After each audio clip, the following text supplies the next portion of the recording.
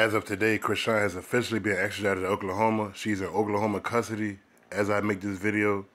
So she hasn't been set free, but at least she's in Oklahoma, and hopefully we can get a possible release date so at least her fans can know what's going on, and you know what I'm saying, when she can get out.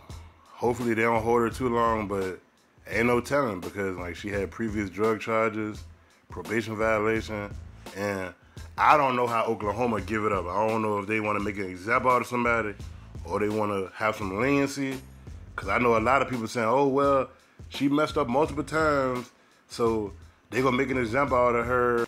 And a whole lot of her fans is hoping that she come home, you know what I'm saying, she be with Junior, but it's just all about how the courts give it up, honestly. So I don't know how long it's going to take for her release date to show up online, but I'm pretty sure in a couple of days we should at least know something, like what's going on, if she got an upcoming court date or anything. But I'm pretty sure we're going to find out.